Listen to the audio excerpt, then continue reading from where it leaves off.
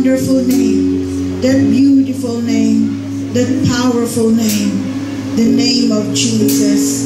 And even, O Lord, as we are gathered again in this place, we pray, O Father God, that your presence, O Lord God, encapsulate this place, fill this place, and once again reveal your revelation unto us, your word, your message, O God.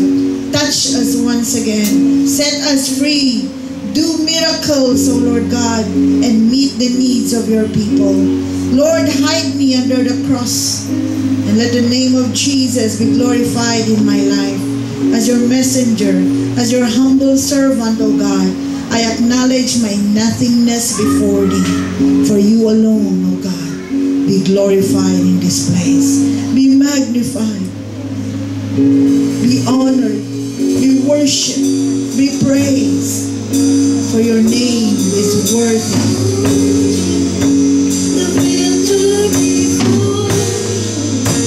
You silence the voice of sin and pain. The heavens are open, the gates of your glory. Oh, you are raised to life again. What a beautiful name! What a wonderful name it is!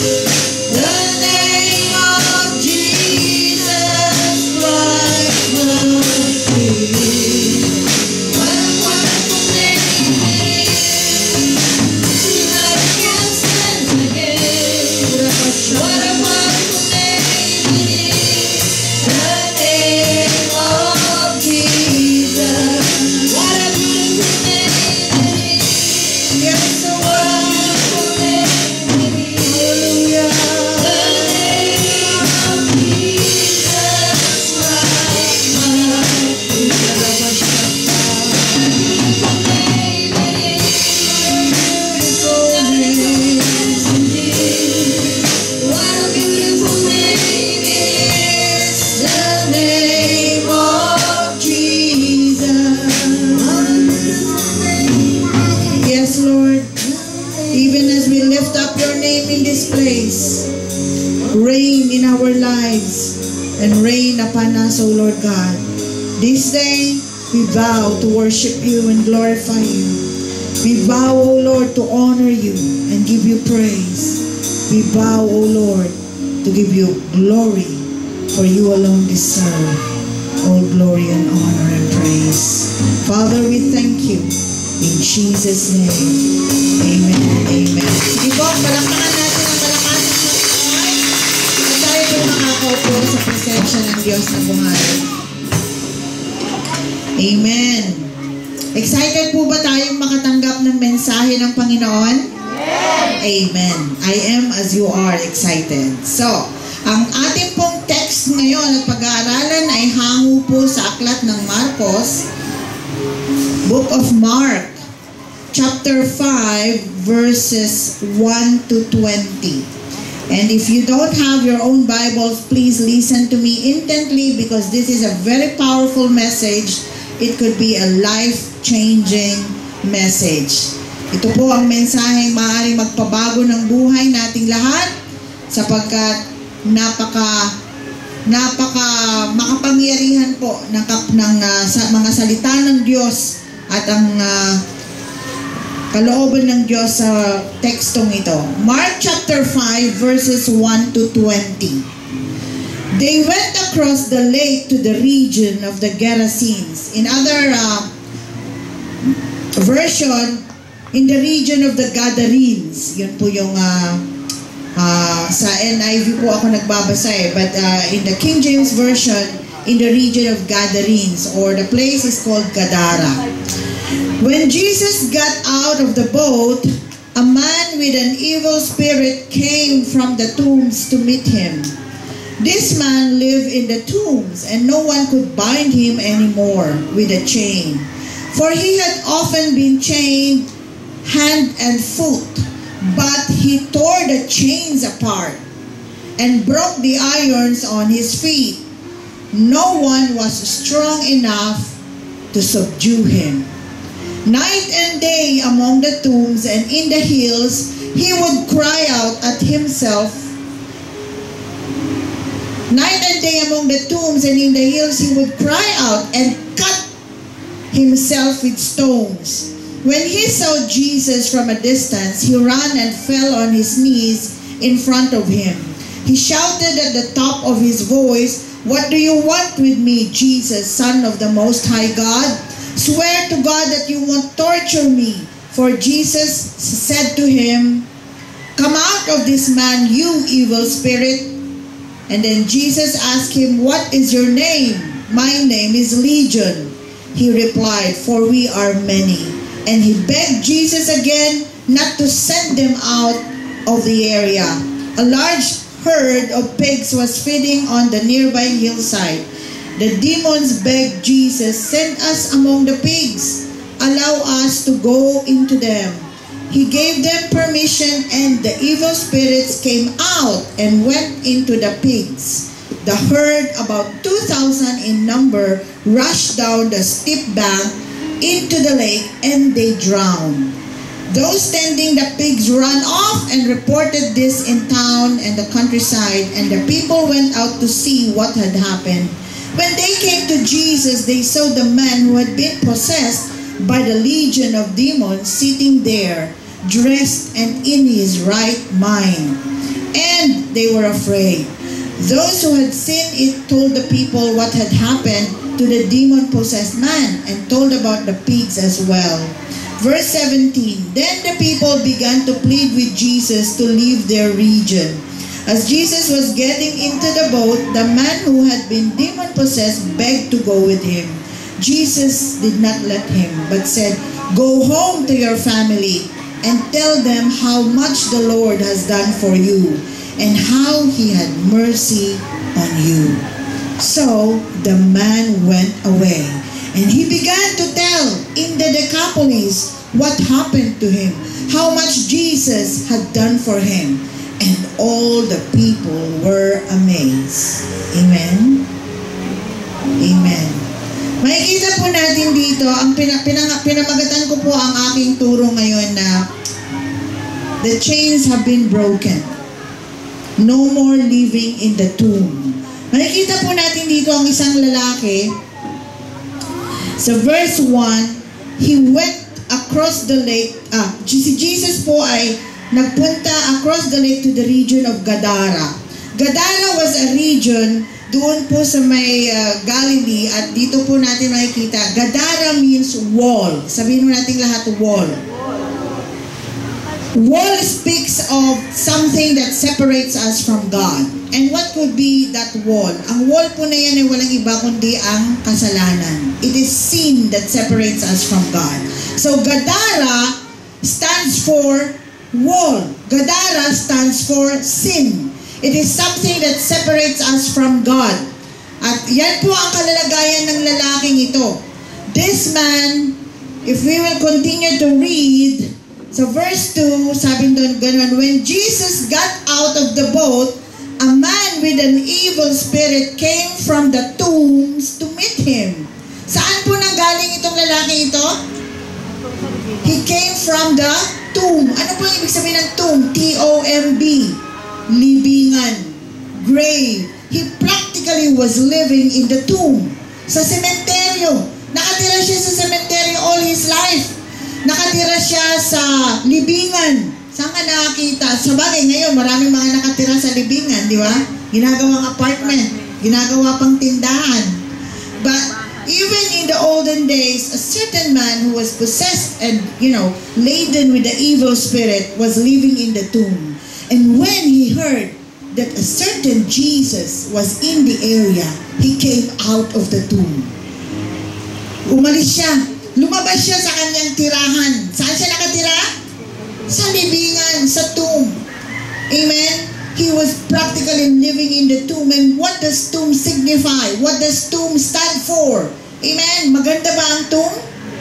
It is eerie. It is creepy. Amen? Nakakatakot. Why? Because it is dark in there. Amen? It is miserable in there. It is lonely in there.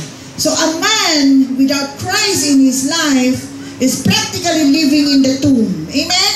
Marami pong mga tao ngayon ay akala nila buhay sila, masaya, mayaman, maraming pera, but just like this man, they are living in the tomb. And the tomb is something that stands for darkness, for loneliness, for misery, for hopelessness. And out in the world, out there are many people who are just like this man. Amen? They are practically living in the tomb because they are in the dark. They are miserable. They are hopeless. They are living in pain. They are living in loneliness.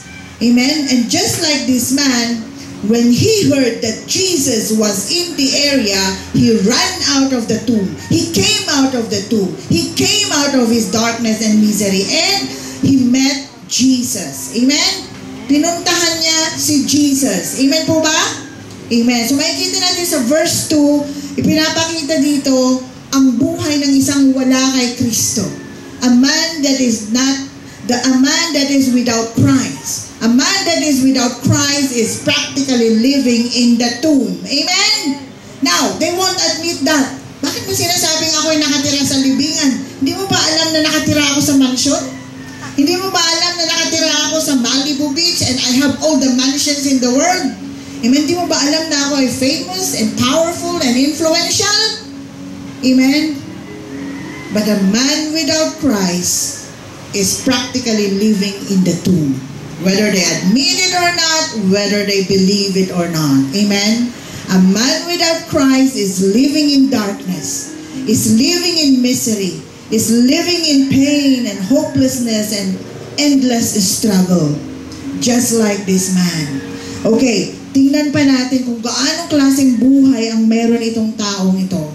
Verse 3, this man lived in the tombs and no one could bind him anymore, not even with a chain. Amen? Ano pong sabi doon? The man was living in tomb, and not only that he was living in tomb, he was in chain. But even the chains, he was able to break free from the chains and no one can bind him. No one can subdue him. Walang makakaya sa kanya. Amen? Nakakita na ba kayo ng mga taong sinukuan nyo na? Kasi sinabi nyo hindi nyo na kaya? Amen? Maybe there are some people in your life that even how much you want to bind them, you want to imprison them, you want to put them in a cage, but even that is not enough. Amen? Just like this man, nobody can control him. Amen? The man has so many rules and regulations, many laws. Amen? Laws are good because they put order in our society. But even rules and laws of society cannot, amen, change man. Amen? Andun nga yung mga batas na yan, para ipakitang ang tao talaga matigas ang ulo at hindi sumusunod sa batas. Amen? Yung mga simpleng bagay na nakita na ng pula yung stoplight sumisigi pa rin ng go, di ba? Kaya tuloy nagkakaroon ng mga aksidente sa ating mga kaparangan. Amen? So, even this man, anong sabi po ng ating binasa? No one could bind him anymore, even with a chain. Alam niyo po ba ang chain? A chain is made of, plastic ba? Hindi, bakal, di ba? But not even metal can subdue him. Not even metals can bind him anymore. For he had often been chained hand and foot. Can you imagine? Siya po ay nakagapos daw kamay at paa. He was often bound by chain, hand, and foot, but he tore the chains apart and broke the irons on his feet. No one was strong enough to subdue him. Amen? He was uncontrollable. Amen? He cannot be ruled over because he was too powerful. And later we will find why. Bakit ganun siya kalakas? Amen? That no man can subdue him. Amen? Kahit daw sabi doon, he was chained hand and foot. Can you imagine? Siya po ay nakagapos, nakakadena na sa kamay at paa, but he often broke his chain. Because he was, and sabi doon, no one, he broke the irons on his feet, and no one was strong enough to subdue him. Amen? We are looking here of a man that has no Christ in his life. Ganito po ang mga taong wala ang Kristo sa buhay nila. Amen? They are bound by chains. They are bound by misery. They are living in darkness. They are living in the tombs. And sabi ko nga kanina, we try. Marami tayong mga man's ways to be able to deal with this situation. Marami tayong mga mental hospitals, psychiatric wards, counseling. Amen? Lahat ng meron tayong mga penitentiary, meron tayong mga batas para magkaroon ng order sa buhay ng mga taong ito, but not even the laws and rules of man are able to do that. Amen? Wala pong makakakaya nun. Why? Because the root of all these things is sin. Amen? Sabi ko kanina, this man, Gadara is a region in doon po kung saan nagpe-preach si Jesus Christ ng kanyang mga sermon, and Gadara is a symbol of is a wall. Okay? And sabi ko nga kanina, and a wall is something that is hard to break. But when Jesus came, He broke that wall. Why? That wall started when Adam and Eve rebelled against God. Nagsimula yan kay Adan at Eva nung sila'y nagrebelde sa Diyos. Sin came into the world. And Romans 6:23 says, the wages of sin is death. The penalty of sin is death. What is that death? Death na physical and death na spiritual. Death na ang ibig sabihin po ay kamatayan sa ating mga spiritual at mga physical. Adam and Eve live a life of fruitfulness sa Garden of Eden. But one day they disobeyed God out of their own will. And because of that, sin came into this world. And that sin of Adam and Eve, kinopya rin natin. Di ba? Kinopy natin. Wag natin sisihin, kasi si Adam at Eve nagkasala eh. Pero sa ating mga buhay, pag gumagawa tayo ng kasalanan, desisyon natin yun. Kinopya natin yung kasalanan ng ating mga ninuno na ginawa ni Adam at Eva. But, praise God, 2,000 years ago when Jesus Christ offered His life on the cross of Calvary, that wall has been broken. That wall has been torn down. Amen? That wall has been finished. Natapos na yun. Nawala na yun eh. Dahil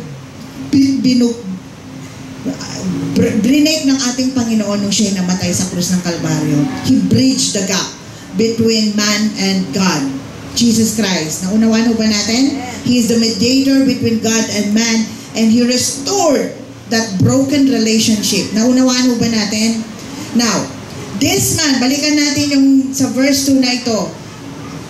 And in verse 3, this man, as a result of that sin, was also bound by misery, and he was living practically dead. He was physically dead, para siyang zombie. Nabubuhay siya pero wala na talaga siyang buhay kasi makita mo naman nakatira siya sa libingan.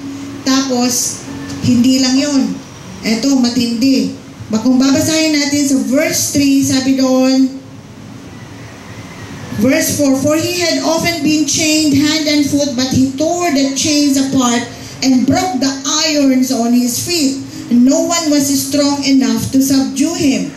Verse 5, night and day among the tombs and in the hills, he would cry out and cut himself with stones. Amen?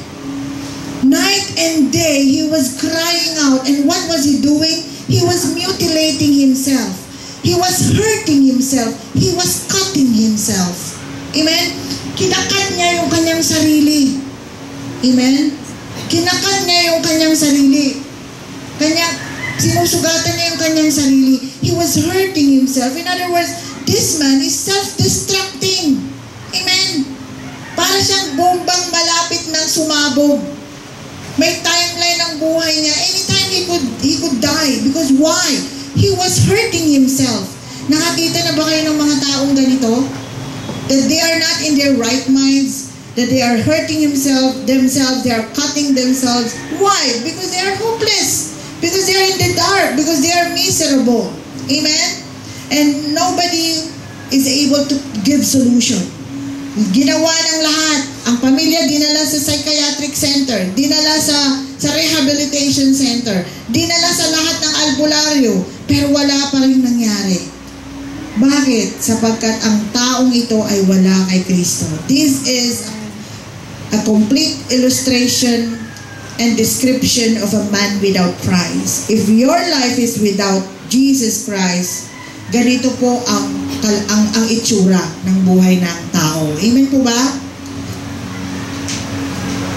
Death has been his constant companion. He was living in the cemetery. He was living in the tomb. And, John 10:10, hindi niya alam yun. What is John 10:10 says, I have come that they might have life and might have it more abundantly. Amen? Si Jesus Christ dumating daw para magbigay ng buhay at di lamang basta buhay, kundi buhay na masagana. John chapter 10 verse 10. But they don't know that. Hindi po nila alam yon. This man, no one could bind him anymore. Not even with a chain. For he has been chained head and foot. But he tore the chains apart and broke the irons on his feet. No one was strong enough to subdue him. The world is full of laws and regulations. But these laws and regulations never work.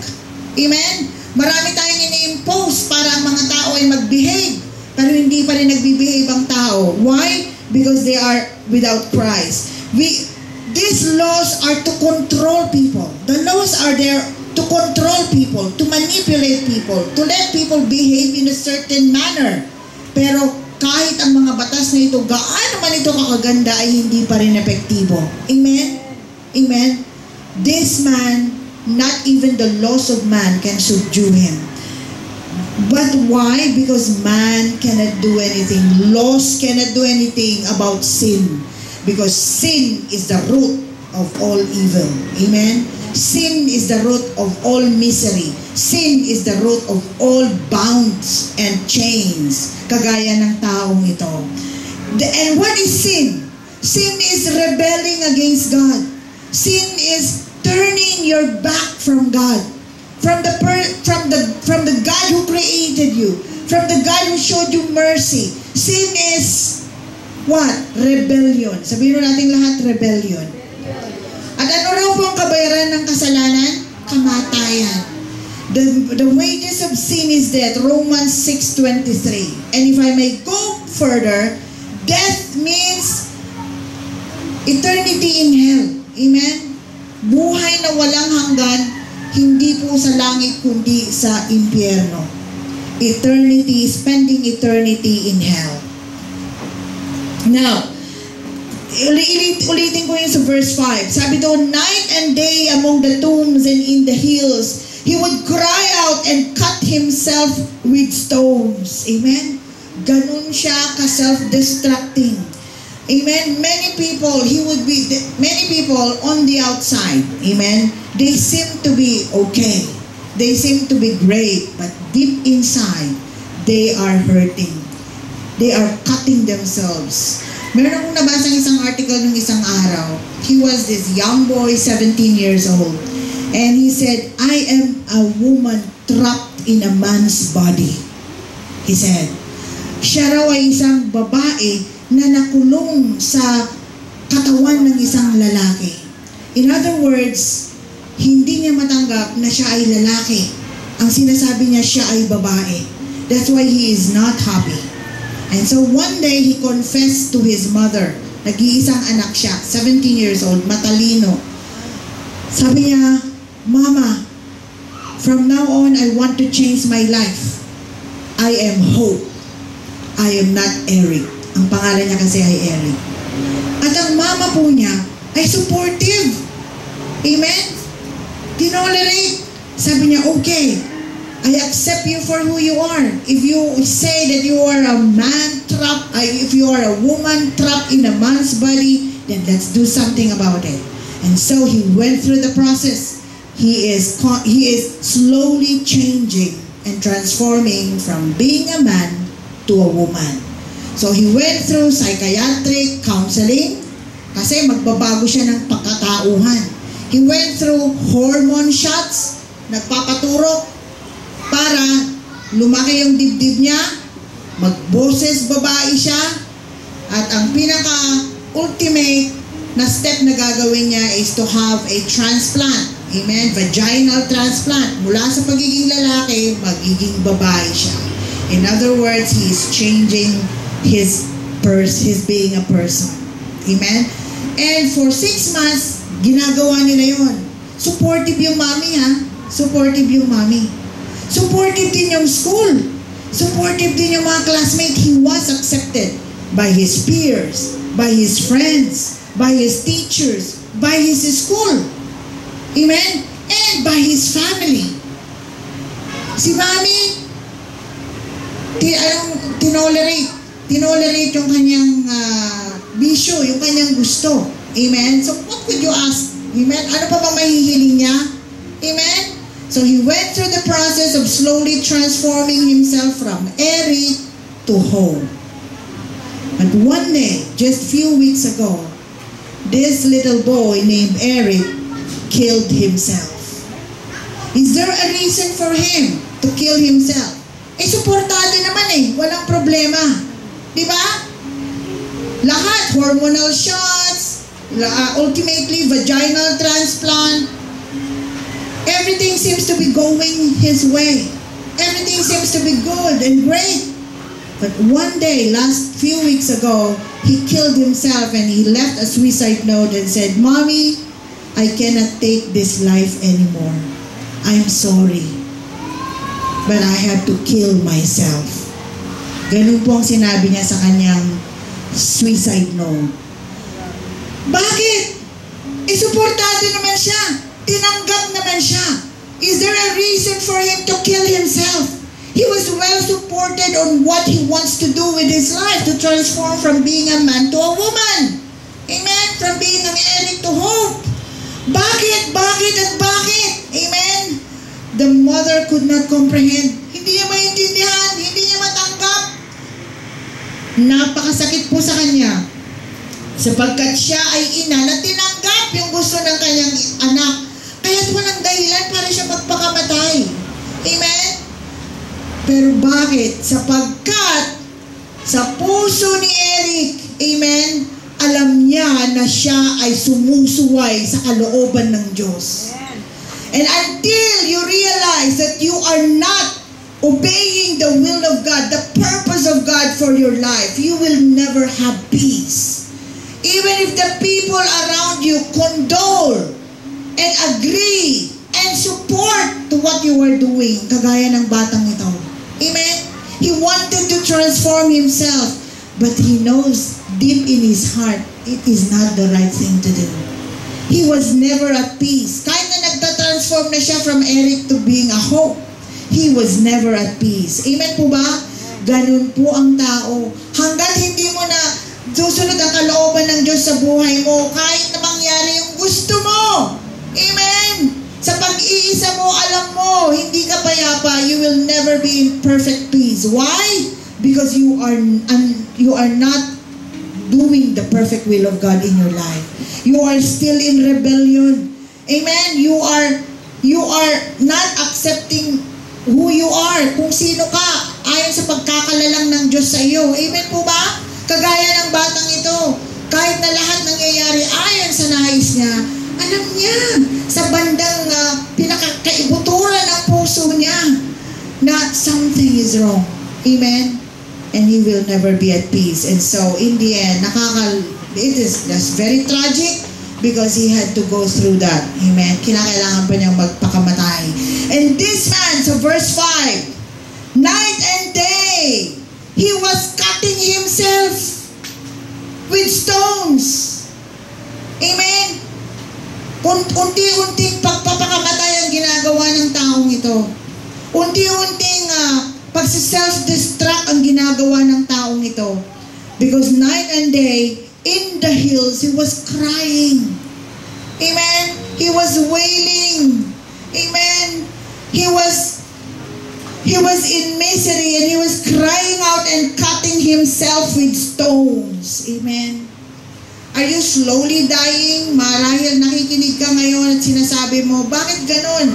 I have all the fattest bank account. I live in a mansion. I have all the beautiful cars in this world, but I am not happy. I am miserable. Just like that man. So Mark chapter 5, I am crying out, wailing out night and day, and I am self-destructing.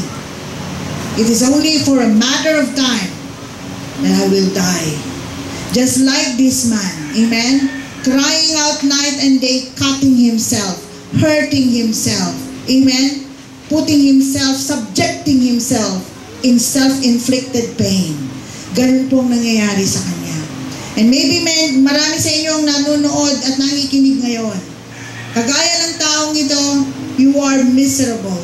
You are crying out. You are wailing out because you are hopeless. Kagaya ng Eric na yun, ipinipilit mo isang bagay na hindi pwedeng mangyari. You are changing what God has planned for you. And you are self-destructing. Man, come out of your tomb and meet Jesus. Ituloy po natin. Sabi doon sa ating binasa, when you are crying out, kagaya ng taong ito, Satan is there. Andun si Satan and he will give you false hope. Sasabihin niya, ako ang kailangan mo para mawala ka sa misery. Amen. Go out. Find your friends. Amen. Tumira ka ng marijuana, ng cocaine, ng shabu. Amen. Go to clubs. Ubusin mo lahat ng clubs dyan. At ikaw ay magpakasasa. Amen. Satan will deceive people and say, you will find peace kapag tumira ka ng cocaine. Amen. You will be in a great high. So, para po sa hinahanap na peace, si Satan magpapadala ng religion, ng dogma, ng iba't ibang mga katuruan. Do you want peace?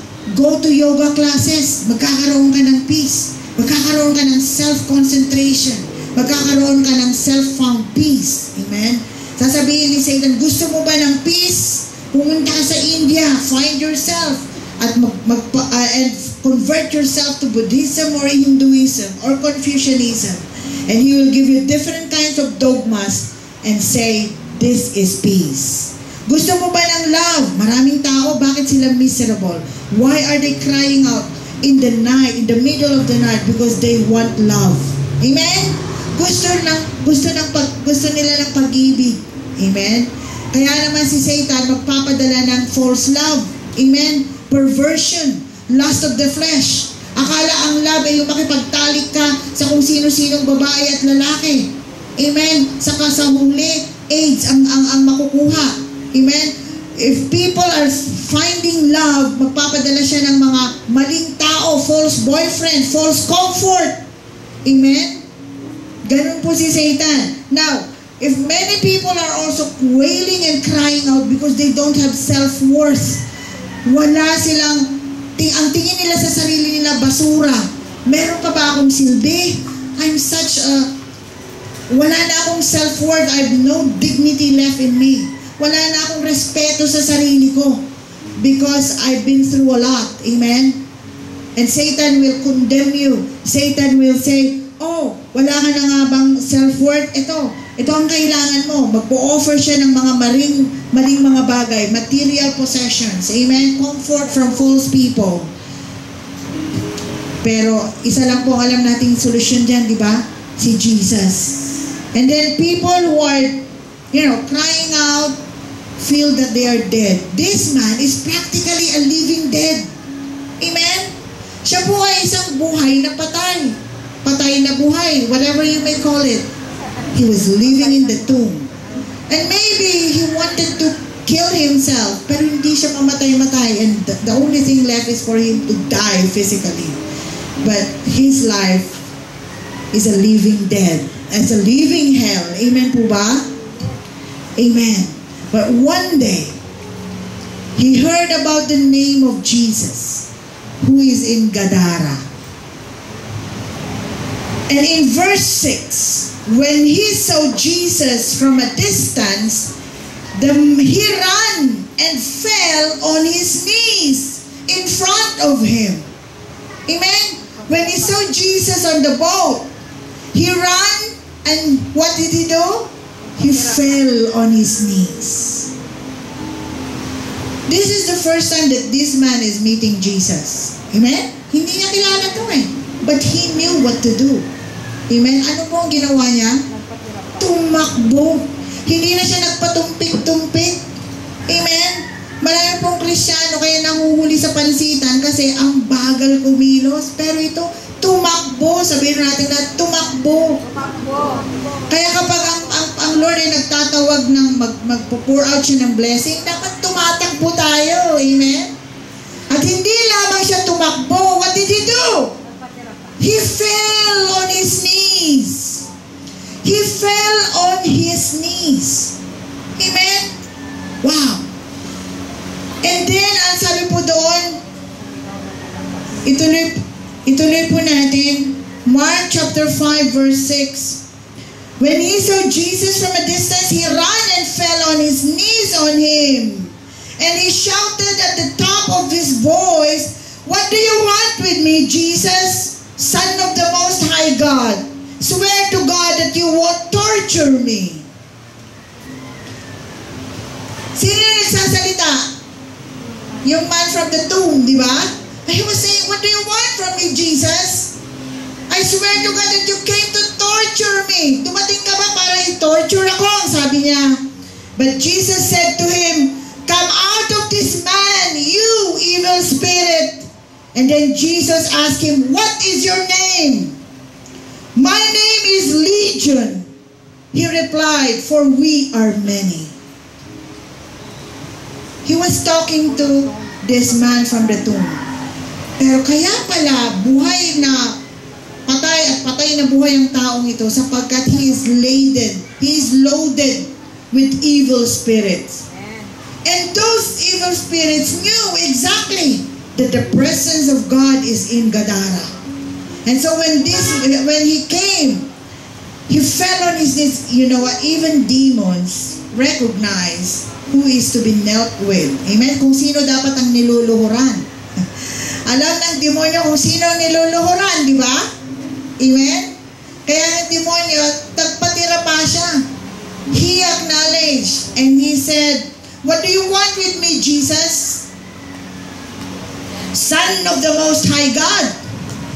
He acknowledged, even the demons acknowledged that Jesus is the Son of the Most High God. "Did you come to torture me?" And Jesus said, "Come out of this man, you evil spirit. What is your name?" "My name is Legion, for we are many."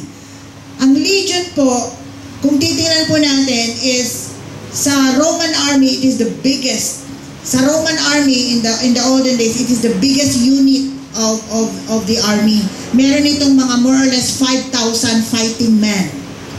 Ay 5,000 fighting men. And this man does not only have one demon possessing him, but he has a legion. Amen? Pag sinabi mong legion, it is translated to multitude. Marami. Sabi niya, "I am legion, for we are many." Nagpapakilala siya. Alam niyo po ba ng mga demonyo may mga pangalan? Amen? And Jesus was talking to the demons and the evil spirit and said, "Who are you?" At nagpakilala, sabi niya, "I am legion, for we are many." Marami. Kaya po pala itong mamang ito ay kaawa-awa ang kalalagayan. Hindi lamang siya pinanananganan ng isang demonyo, kundi maraming demonyo. Kaya ganun po kamiserable ang buhay niya. He was a living dead. He was living in the tomb. He was in darkness and he was hopeless. Totally hopeless. Why? Sapagkat siya po ay kontrolado ng maraming masamang espiritu. But Jesus said, and he begged Jesus again and again. Sino po yung nag-beg? Yung demons, yung mga demons. The legion begged Jesus again and said to them,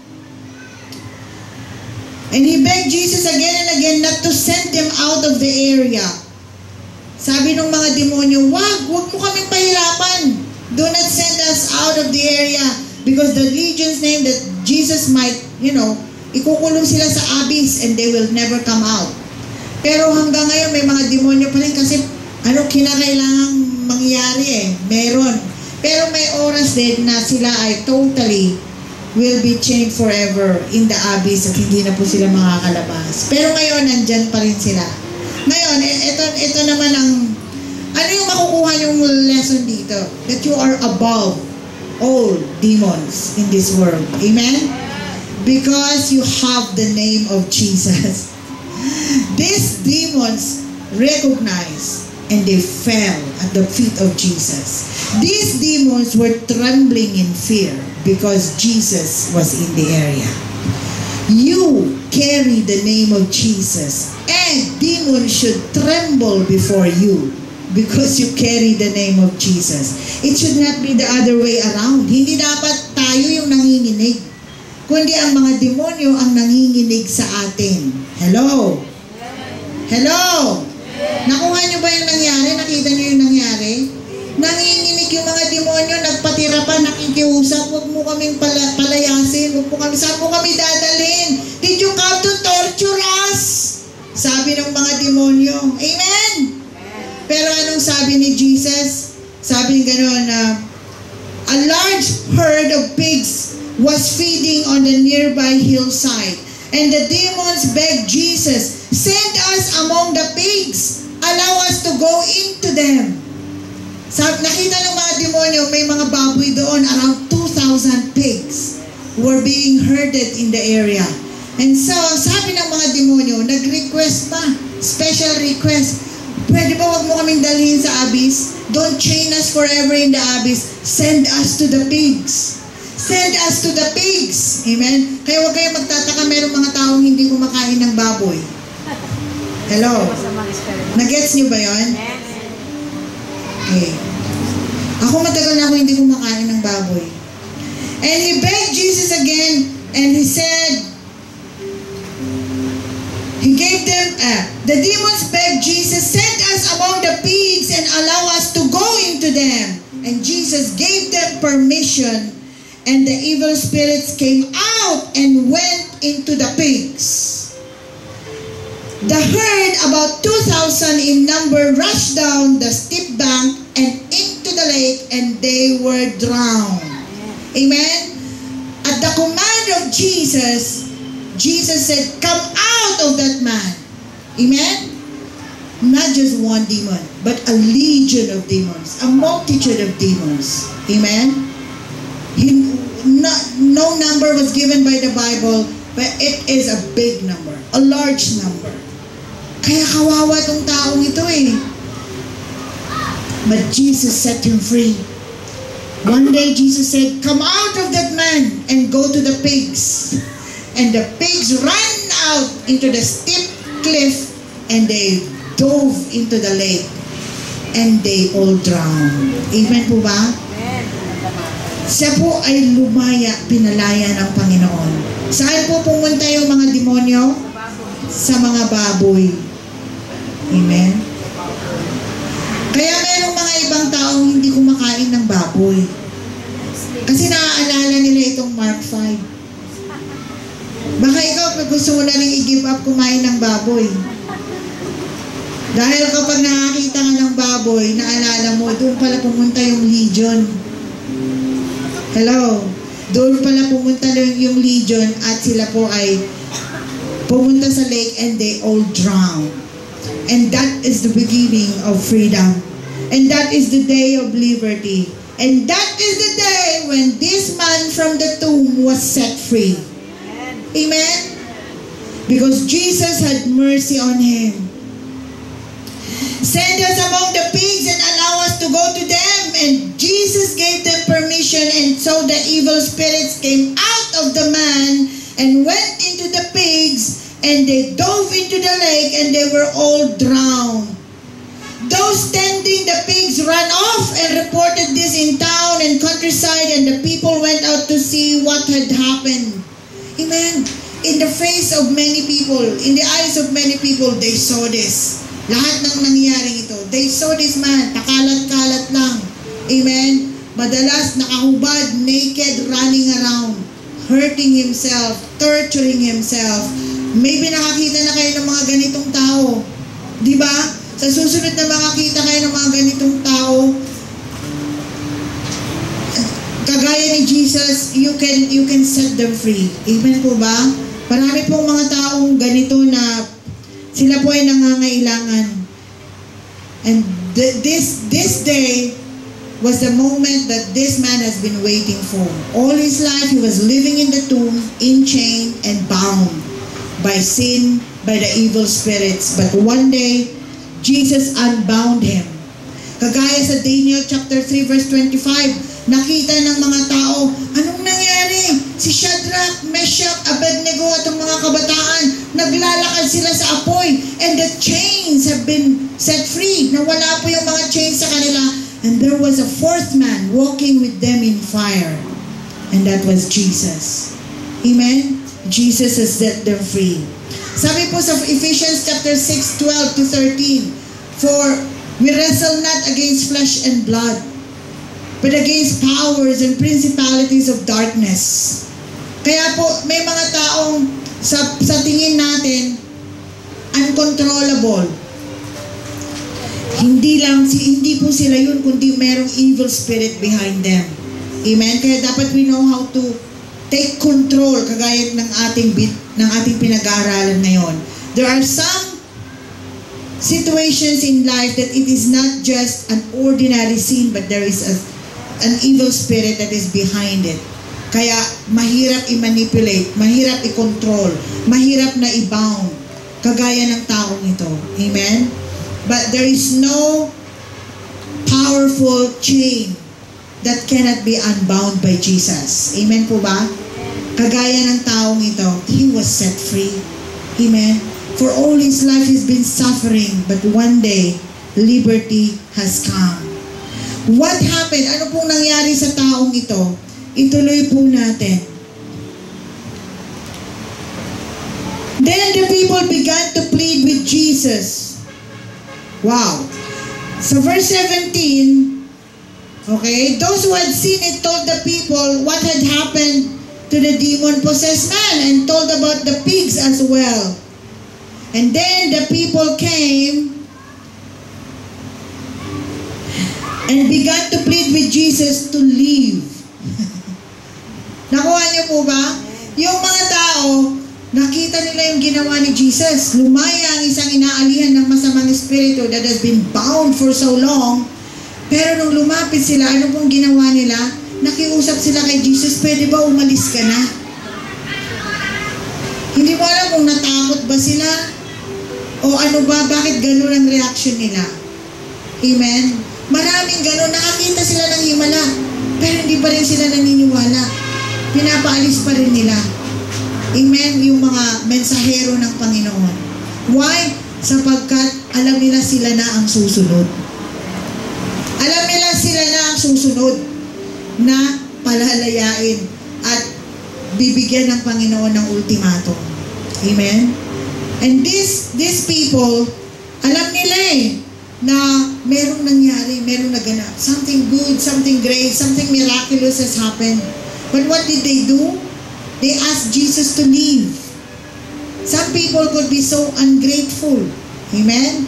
Nakakita, they have seen a miracle, they have seen a good thing, but they still won't believe. And they will say, okay, that's good, pero go. We don't need you. Hindi namin kayo kailangan. Doon kayo sa kabilang ibayo mag-Bible study. Doon kayo sa kabilang baryo mag-evangelize. After all that they have seen, after all the miraculous things that they have seen, they still won't believe. Hindi pa rin nila tinanggap si Jesus and they ask Him to leave. Amen? Marami pong tao ganyan. Nakakita ng magandang bagay, nakakita ng himala, nakakita ng mga dakilang bagay pero hindi pa rin maniniwala. Amen? They would still reject Jesus. They would still reject salvation. They would still reject the grace of God. Amen? Amen? Kalakaran na talaga kahit pala noong unang mga panahon, meron ng ganon. Amen po ba? So makikita po natin what happened. Ituloy po natin sa verse 18. As Jesus was getting into the boat, the man who had been demon-possessed begged to go with him.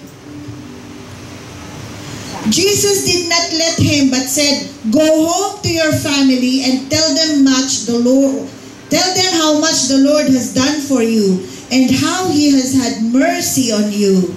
So the man went away and began to tell in the Decapolis how much Jesus had done for him, and all the people were amazed. Amen po ba? Ano po ang sabi nung mamang ito? Sabi niya ganon, "I want to go with you." Hinabol niya sa boat si Jesus Christ. "I want to come with you. You have done a good thing to me." Amen? Pero bago yun, balik mo na ako sa 15. Pang-conclusion ko na pala yun. Sa verse 15, when they came to Jesus, they saw the man who had been possessed by the legion of demons sitting there, dressed and in his right mind, and they were afraid. Okay? So makikita natin dito yung nangyari, di ba? Yung chronology of events, yung mga demonyo, pinalayas ni Jesus, "Come out!" Sabi niya doon sa tao. At lumabas yung mga demonyo, a legion of demons went to the pigs and they were drowned into the lake. Hello? Meron ba kayong ganitong kapangyarihan at kakayanan? Kagaya ng ginawa ni Jesus, if someone is demon-possessed, will you be bold and strong enough to say, "Come out in the name of Jesus," and go to the pigs and be drowned forever into the lakes? Amen? Magagawa niyo rin ba yan? Naniniwala ba kayo na kaya niyong gawin yon? Amen? Amen. Kapag meron kayong kapitbahay na inaalihan ng demonyo, dapat kayo, kasi kayo nakakaalam kung paano magpalaya. Hindi yun nakukuha sa mga wisik-wisik. Hindi yun nakukuha sa mga krus. Hindi yun nakukuha sa mga orasyon at dasal. Amen? Paano magpalaya ng mga taong napuposes ng mga demonyo? How can you set free somebody who is oppressed and possessed by the devil? Amen? Hindi po sa mga holy water, hindi po sa mga kagaya ng pinapalabas ng The Exorcist, ng mga cross na malalaki, hindi po sa mga paulit-ulit na dasal at orasyon, mapapalaya mo ang isang tao sa pangalan ng Panginoon. Amen? You can command the legion of demons to come out in the name of Jesus, and they shall be set free. Why? Because you carry the name of Jesus. You are a child of God. You have the authority. The devil is under your feet. The book of Romans says. Amen? Now, do you realize that? How powerful you can be. Amen? That you can set people free. Amen? Many of them are suffering in mental institutions. All kinds of medicines and science and psychiatry has been applied to them, but they have never been set free. Why? Because there is more to what their condition is. Amen? The origin and the root is sin. Sin. Sin. Amen? Kaya puntahan niyo sila. Ipag-pray. Patanggapin kay Jesus. Pagsisihin ng kasalanan at palayain sa pangalan ni Jesus. Amen? Kagaya ng nangyari sa mamang ito. He has been in misery for so long. Amen? And many people, oppression and depression, and hindi natin ito sinasawalang bahala. We are not saying that oppression, depression are not real. They are real. Kasi nga, meron nga ngayong campaign towards information na depression is real. Kaya nga may mga nagsisuicide, hindi ba? Because they have been suffering for too long and they cannot contain it anymore. Amen? So you are just one step behind them. Why don't you step forward and reach out to them? Amen. Because it's in the power of your hands. You can lay your hands upon them and they shall be free. You can lay your hands upon them and they can be set free. Amen po ba? Just like this man from Gadara has experienced. Amen po ba? Amen. Ngayon, what happened to this man? Kung titingnan po natin, sa verse 15, when they came to Jesus, they saw the man who had been possessed by the legion of demons. He was sitting there beside him. Amen. Ano na pong nangyari sa kanya? Number 1, sitting. Siya po ay nakaupo na. Siguro nung unang panahon, siya po ay nagpatakbo-takbo, naglalakad, walang saplot. He was all naked, running around the Decapolis, running around the place. Amen. Because he was not in his right mind. But this time, they found him sitting beside Jesus. Sabihin natin lahat, sitting. Now, he is sitting. Siya po ay nakaupo na. Hindi na po siya maligalig. Siya po ay stable na. Siya po ay at last, umupo. Nag-behave. Amen. Noong una, hindi mo mapaupo. Kasi parang hilong-talilong na paikot-ikot, takbo ng takbo, nang walang saplot. But this time, people found him sitting beside Jesus. Sabihin natin lahat, sitting. You are all sitting down and you are all behaved. Ganyan po. Amen? He was sitting beside Jesus. He was very peaceful. Sabihin natin lahat, peaceful. Isaiah chapter 57 verse 21. Amen? Peace is found in Jesus.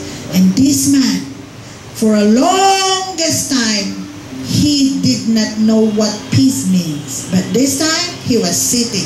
Amen? He was peaceful. He was secure.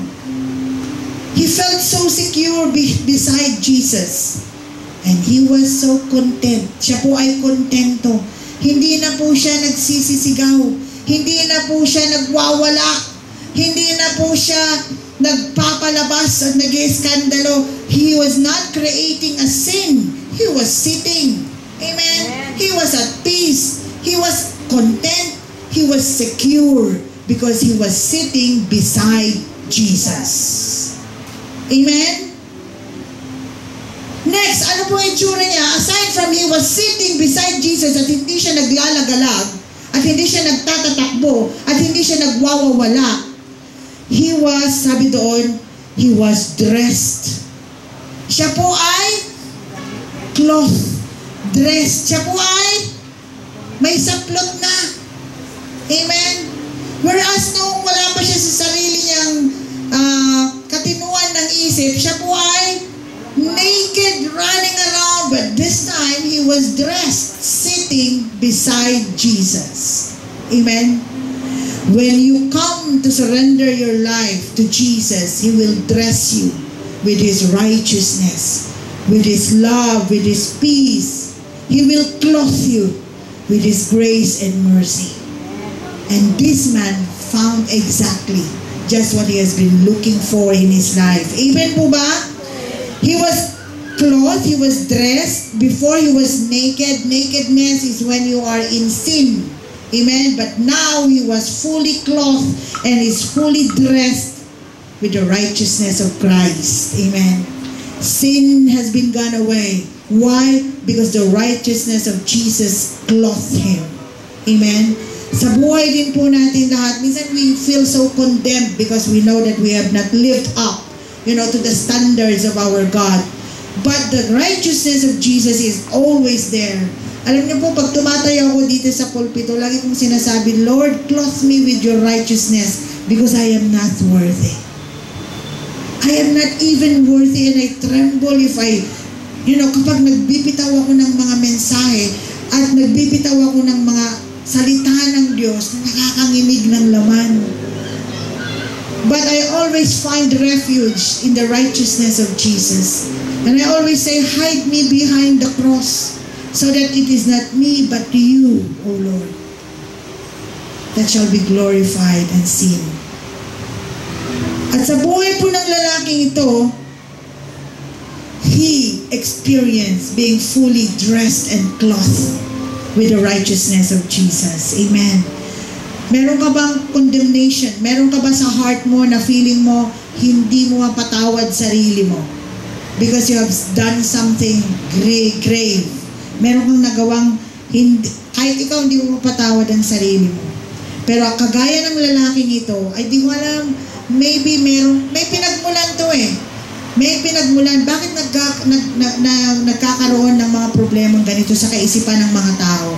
Merong pinagmulan, merong root. And I don't know kung ano yung istorya ng taong ito, but in the end, siya po ay lumaya. Siya po ay binalutan ng katuwiran ng ating Panginoon.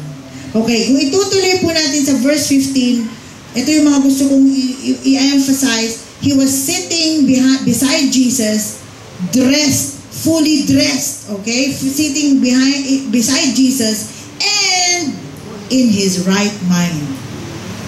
Amen? Doon pa sa ating binasa sa verse 15. Now, he is in his right mind. Amen? Ang Panginoon po, sabi doon sa 2 Timothy chapter 1 verse 7, his gift is a sound mind. God's gift is a sound mind. Are you tortured? Are you condemned? Do you have something that is bothering you all your life, in your mind? Maraming mga tao, bakit hindi ako makatulog? Hindi ako makatulog. Lahat, ginawa ko na. Nagkaroon na ako ng mga sessions sa psychiatrist, nagkaroon na ako ng counseling, hindi pa rin ako makatulog. Para akong zombie. Meron akong insomnia, nag-acupuncture na ako, ginawa ko na lahat, pero hindi pa rin ako makatulog. Bakit? Sapagkat meron po silang ugat. Amen? Kagaya ng demoniac na ito sa Mark chapter 5, if only people will know how to submit their will, their mind and thoughts, submit it to God, God will cleanse it. And God will set it free. Kagaya ng demoniac na ito, his mind was restored. Amen po ba? His mind was restored. And verse 15 is saying now that he was in his right mind. Amen? Posible ba? Is it possible to cure those who are mentally ill? Yes, it is. Just like this man. He was set free. He was in his right mind. Now he is in his sound mind. Sabi nila irreversible daw. Kasi raw ang mga mentally ill ay minana yan. Genetics yan. You know, it has been through generation. Kaya nga, it has been through generation. It is a curse. And you can reverse the curse. Because the power is in your hands to reverse the curse. Amen po ba? Meron ba kayong mga kamag-anak na ganito? Meron ba kayong mga kamag-anak na ganito na hopeless? Makikita po natin kagaya sa lalaking ito, he was possessed by evil spirit. And because the root is that they are possessed by evil spirit, maganda po yung nagagawa ng medisina, ng siyensya, ng mga counseling and psychiatry, but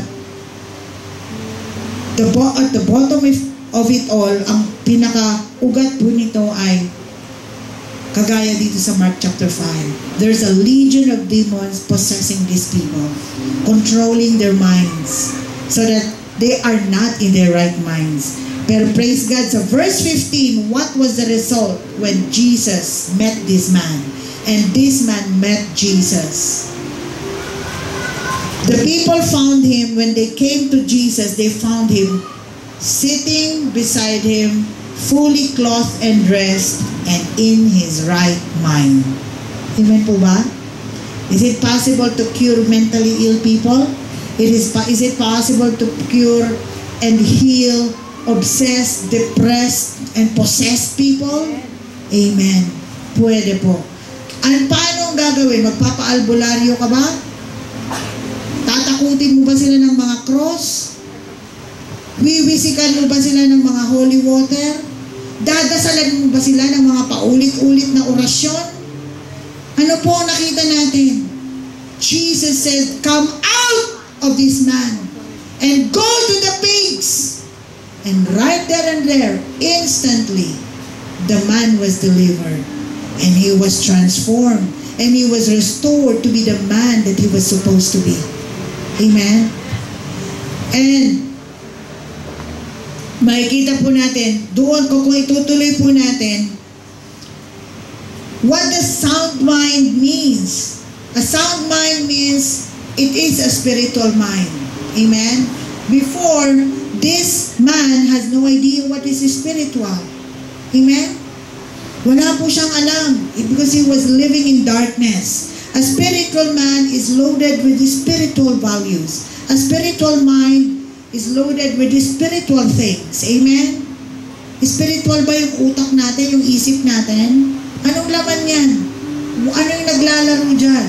What kind of mind do you have? Do you have a spiritual mind or a lustful mind? What is playing in your thoughts? What is playing in your mind? What is occupying your mind?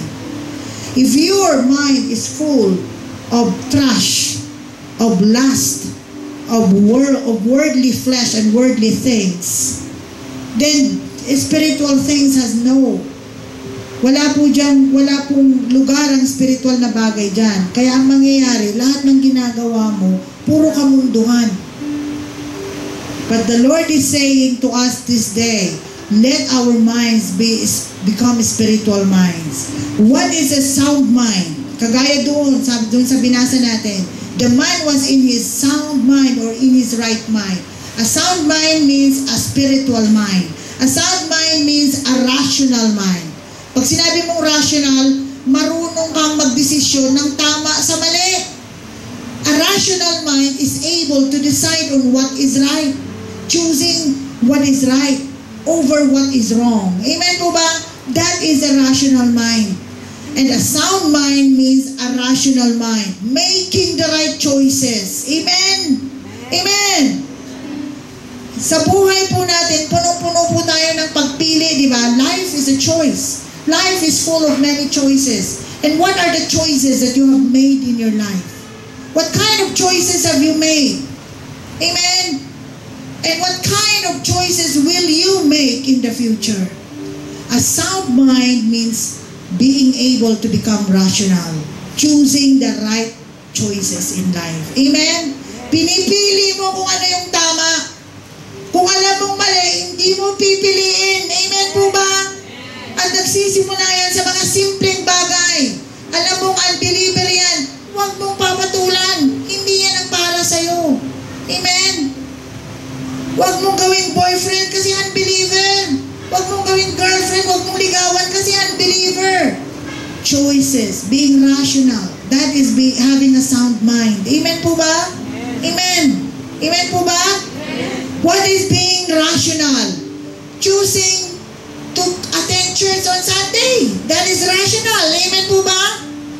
Ngayon, you are given some choices. Oh, anong pipiliin mo? Sasama ka ba sa excursion ng pamilya mo? Sunday yun eh. Ang sarap kaya mag-beach. Ang sarap kaya maglakwatsa. Ang sarap kaya pumunta sa mga resort. Amen? Kasi summer. Ang sarap maglublob sa tubig. Amen? But having a sound mind means choosing the right choice. If you are faced with the choices in front of you, amen, choose what you are supposed to choose. Amen? And choose God. Amen po ba? Amen po ba? Choose Sunday worship. Okay, ano bang ibig sabihin ng having a sound mind, kagaya ng nakuha ng lalaking ito when he met Jesus? Aside from having a spiritual mind, having a rational mind, a sound mind is having an active mind. Amen? Hindi yung tutulog-tulog na mind. Amen? Na walang gustong gawin, kundi sasalang sa mga walang kwentang bagay. An active mind is a mind that is able to analyze things. Amen? Pinag-aaralan niyang mabuti. Hindi niya hinahayaang ang media ang nagdidesisyon para sa kanya, o ang TV, napapanood niya sa TV ang nagdidesisyon para sa kanya, o ang ibang tao ang nagdidesisyon para sa kanya. A sound mind is having an active mind. A mind that knows how to analyze, how to study, how to deeply have an insight of things. Amen po ba? That is an active mind. Amen? Hindi yung mga mind na natutulog sa pansitan. Amen? At number 4, what is a sound mind? A sound mind is a dedicated mind. Amen? Dedicated yan. Kahit ano pang mangyari, pipiliin yan si Jesus. A dedicated mind chooses to serve God. A dedicated mind chooses to love God. A dedicated mind chooses to be committed to His God. Amen? So this demoniac from Gadara has found a sound mind. Amen? He did not only found security and peace and contentment in the presence besides seeing Jesus. He was not only clothed in the righteousness of Jesus, but he found a restored sound mind, right mind. And a right mind and a sound mind is a spiritual mind, a rational mind, an active mind, and a dedicated mind. Amen po ba? Meron po ba tayo nun? Kung wala, i-offer natin yung mind natin sa Lord mamaya. So that we will have a dedicated, spiritual, rational, and active mind. Okay. Ngayon, balikan na natin kanina yung sinabi ko, verse 18 to 19. As Jesus was getting into the boat, the man who had been demon-possessed begged to go with him, but Jesus did not let him and said, "Go home to your own people and tell them how much the Lord has done for you, how He had shown mercy on you." This man has been delivered, has been set free. Siya po ay nakaranas ng kalayaan. He has been set free. And the only thing he wants is to be beside Jesus. He wants to follow Jesus. Amen? Gusto niya sumunod kay Jesus. Kaya hinabol niya doon sa boat at ang sabi niya, "I want to go with you. Can I come with you?" But Jesus said, "No. Go home to your own people and tell them how much the Lord has shown mercy on you." Amen?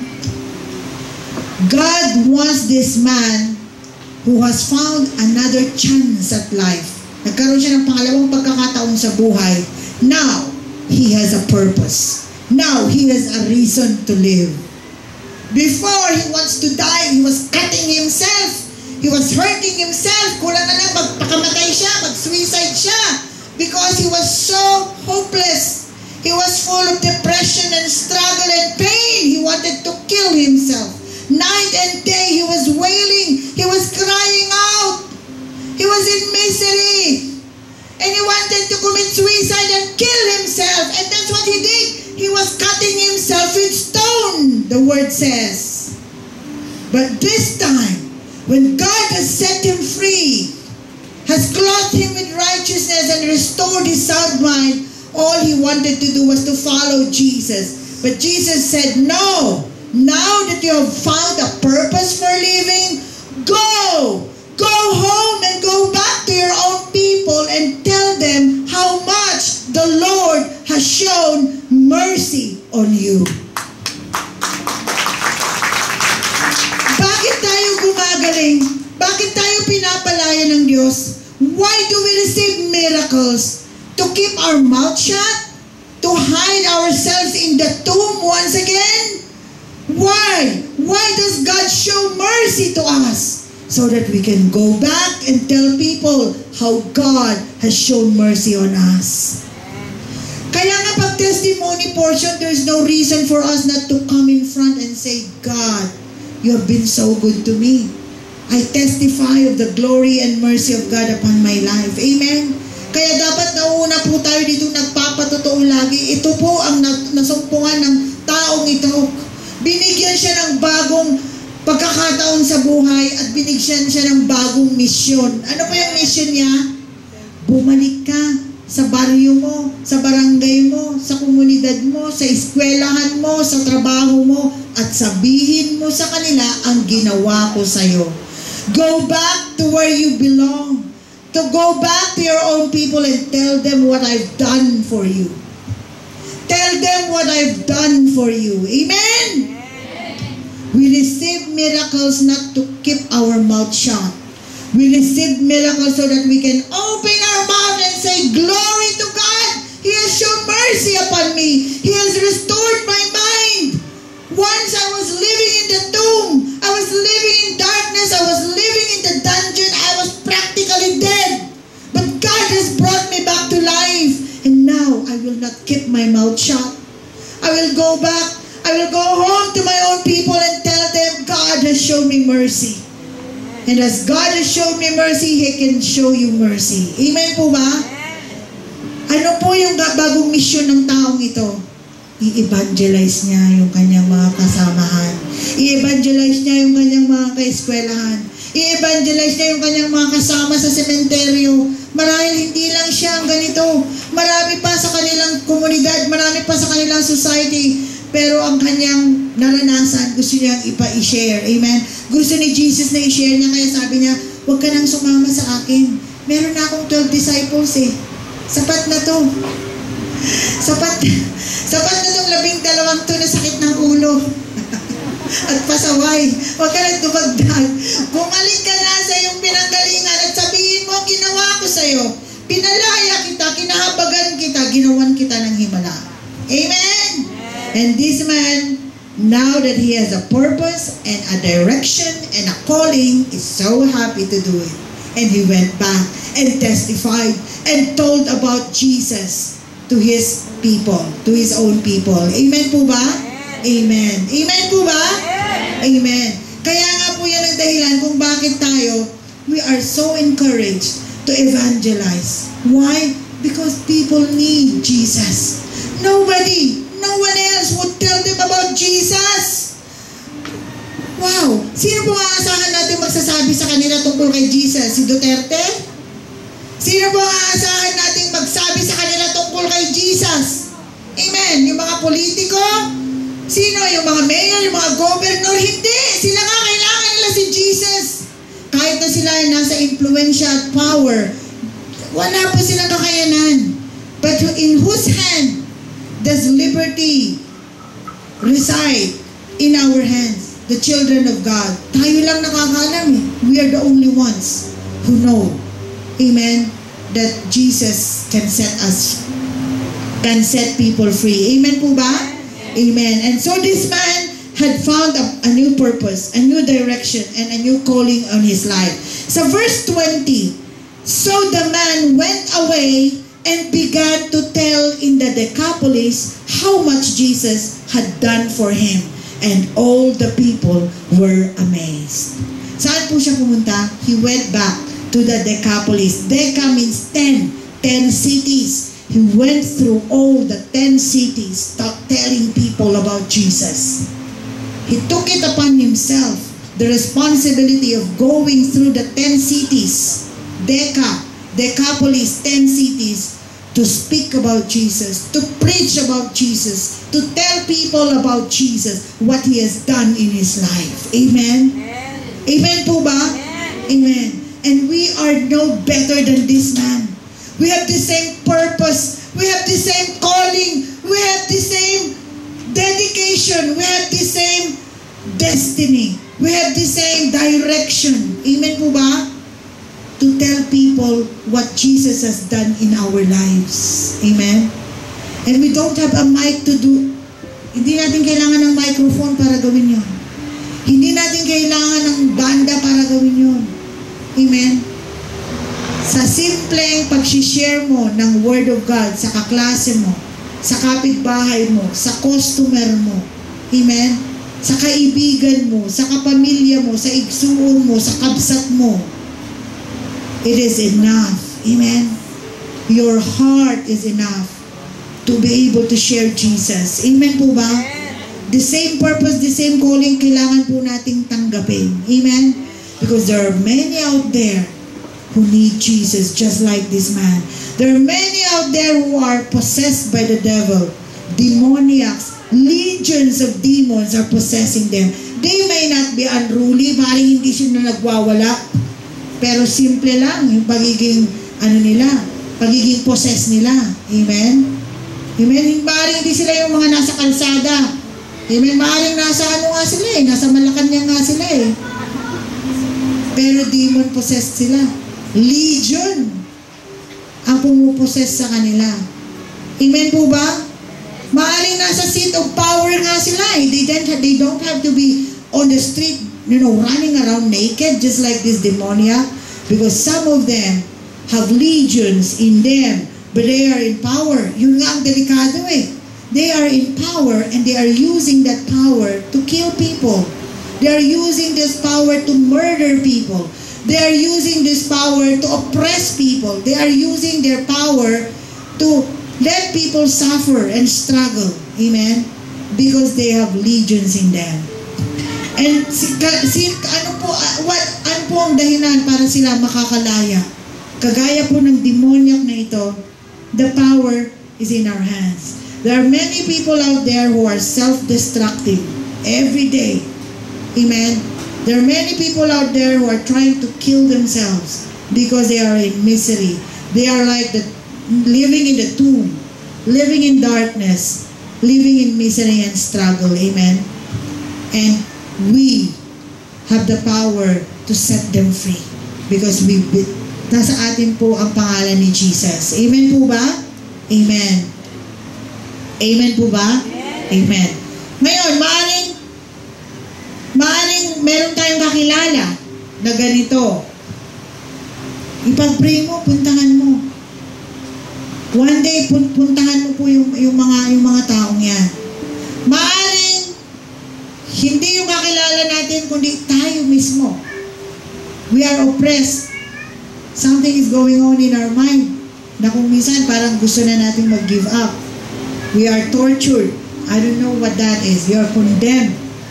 Maaring your self-worth has been taken away because you've been through something painful, an experience that has stripped you of your dignity. But there is hope in Jesus. Amen? Because Jesus wants to set us free. Jesus wants to heal us, the pain in our hearts. Kagaya po nang nangyari sa demoniac na to. All his life, he never thought that one day he could be set free. Because all of his life, sanay na siya eh. He was living in a tomb. He was living in a tomb. But now, no living in the tomb. Amen? Because the chains have been set free. Not before, nobody can subdue him. But now he is totally subdued. He is totally at peace. He is totally sitting beside Jesus, clothed in righteousness, having the right mind, having the sound mind. Amen? Tayo pumatayo mo ko. Sa oras na to, isipin mo, do you know somebody who is like this man from Gadara? Who is in pain? Who is living in darkness? Who is living in misery? Who is cutting his body with stones? Who is oppressed and possessed and depressed? Do you know somebody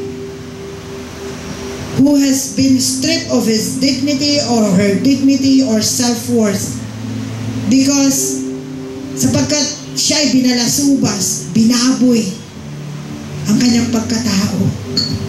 At ang hirap bumangon. Ang hirap bumangon. Ang hirap ibalik yung respeto sa sarili.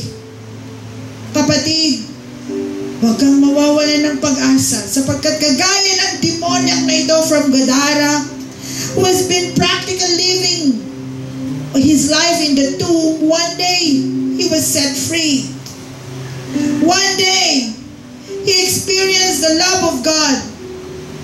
One day he was forgiven by God, and the legion of demons was brought out of his life, sent to the pigs, and drowned forever.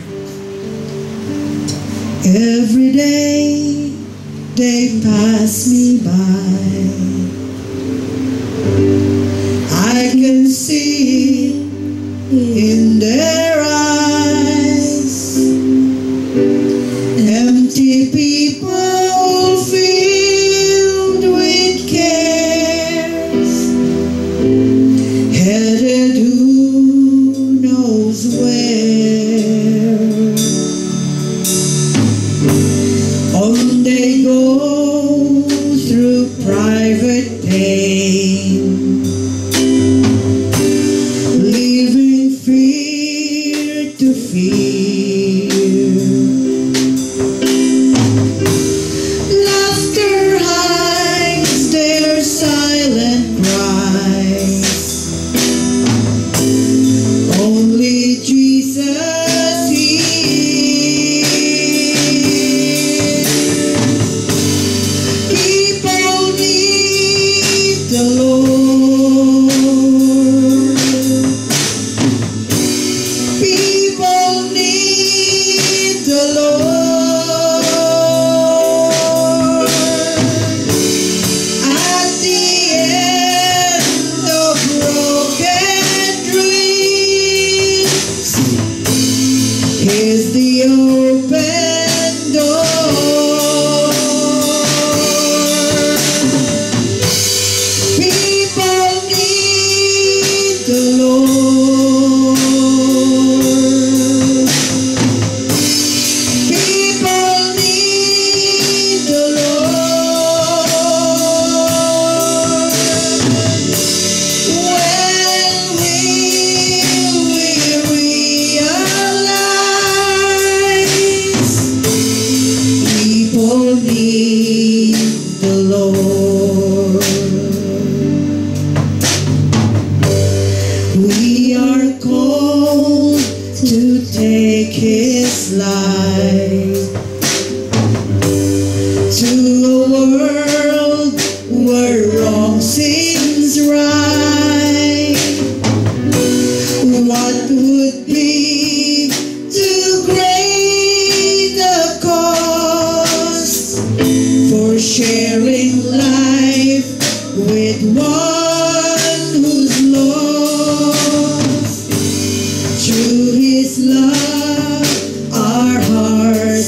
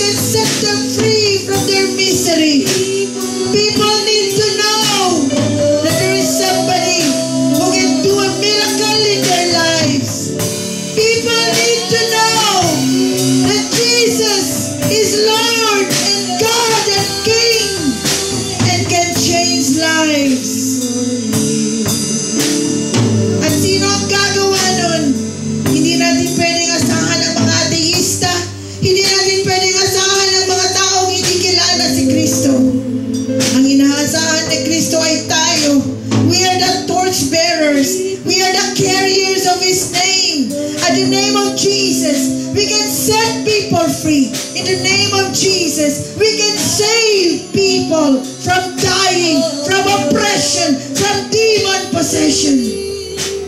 And in this place, Jesus, God will commission each and every one of us to take on the cudgels, the responsibility of letting people know there is Jesus who can save, who can set people free.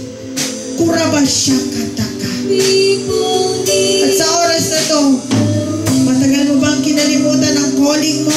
Alam mo, tinawag kang evangelista. Alam mo, tinawag kang prayer warrior. Alam mo, tinawag ka para maglingkod sa Panginoon, but you have been negligent. Pinabayaan mo, tinakbuhan mo, hindi mo ginawa. Sa oras na to, tayong lahat ay magsisi at magbalik loob sa Diyos. Ikaw na nanonood ngayon, nanlamig ka ba sa tawag mo? Have you been amiss of your duties? Have you been remiss of your responsibilities? Now is the time, repent! You have been so cold, lukewarm on your calling. At ang sabi sa iyo ng Panginoon, repent and go back to your calling. Kurabashakatakarabakanda. Sa oras na tinatawagan ka ng Diyos, balikan mo ang tawag mo. Go back to your calling. Balikan mo ang sabi ng Panginoon. Kurabashakarabakandarabakanda. Because God needs you to propagate His word, to share His word.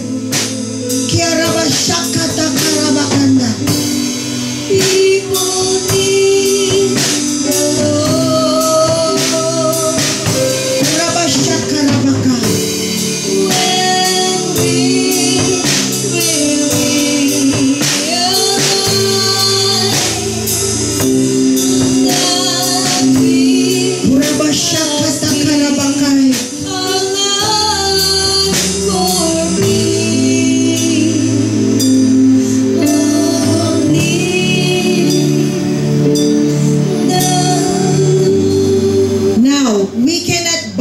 Brokenhearted if we ourselves are broken. We cannot heal the people who need the healing if we ourselves have not experienced healing. We cannot let people know Jesus if we ourselves do not know Jesus. Hindi natin masasabi sa kanilang isang bagay na hindi natin naranasan. Kaya naman sa oras na to, ang nais ng Panginoon, maranasan natin siyang muli. Lahat tayo bumalik sa Diyos. Lahat tayo magpakumbaba sa Diyos. Lahat tayo ay umamin na tayo ay nabuhay na hindi ginagawa ang kalooban ng Diyos. Sa oras na ito'y bumalik tayo sa Panginoon. Sa oras na ito'y meron ditong nanonood at nakikinig na sinasabi mo, I have been broken. Too broken that I want to die. Nakaranas ako ng isang mapait na karanasan na nawala ang respeto ko sa sarili ko. Binaboy ako. Pinagsamantalahan ako. Binigyan ako ng isang karanasang masakit at mapait. At sa oras na ito, hindi ko kayang tanganin ang aking sarili. Ito ang sinasabi sa iyo ng Panginoon. Kagaya ng lalaking ito sa Marcos 5.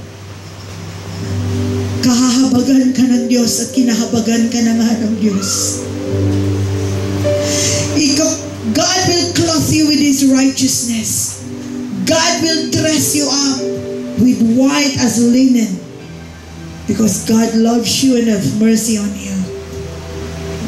God will heal your broken heart. God will heal your oppressed mind. God will set you free. Receive the love of God. Receive the grace of God. Receive the forgiveness of God. Patawarin mo ang sarili mo sapagkat pinatawad ka na ng Diyos. You have rebelled against God. Hindi ka nakinig sa Diyos. Hindi ka nakinig sa mga payo ng mga taong nagmamahal sa iyo. At sa oras na ito kinakahabagan at kinakaawan ka ng Diyos, ibinabalik ka niya sa tawag niya. Sa tawag ng Panginoon sa buhay mo. God is making you whole.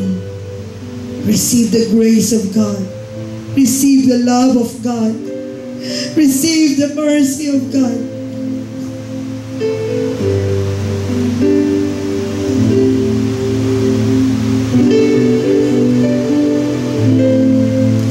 At sa oras na to, kung ikaw ay ino-oppress ng kaaway, has been torturing you, you cannot sleep at peace at night, you have insomnia, you have all kinds of negative thoughts and oppression in your mind, I say unto you, be set free in the name of Jesus. I command that spirit to come out of you in the name of God. And in the name of Jesus, I set you free in Jesus' name. Oppressing spirit, binding spirit, depressing spirit, possessing spirit, I command you to get out of in the name of Jesus. Get out of that person. Get out of that mind. Get out of that woman in Jesus' name. And I speak unto you healing. I speak unto you liberty and freedom. I speak unto you complete deliverance in the name of God. Shikarabakanda rabakanda. Searching out, Lord. Reaching out, Lord.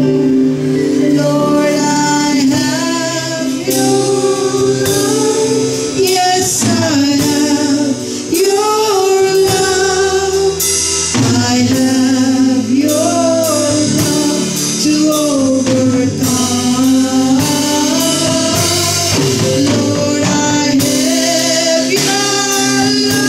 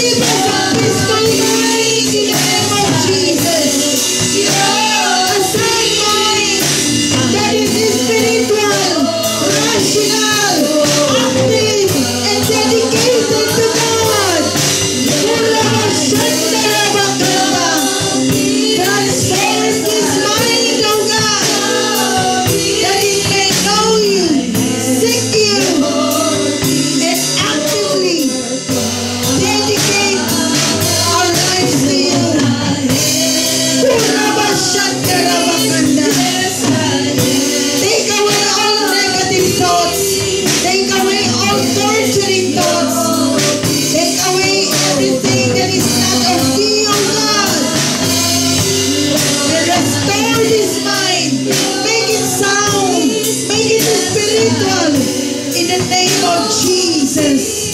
Possess it with your spirit. Possess it, oh God, with your presence in the name of Jesus. And never again shall it be controlled by the enemy. But today, this mind, oh God, is yours. Totally, completely, in the name of Jesus. At kapatid, ikaw ay nakukinig at nanonood ngayon. Come on, lay your hands upon your head.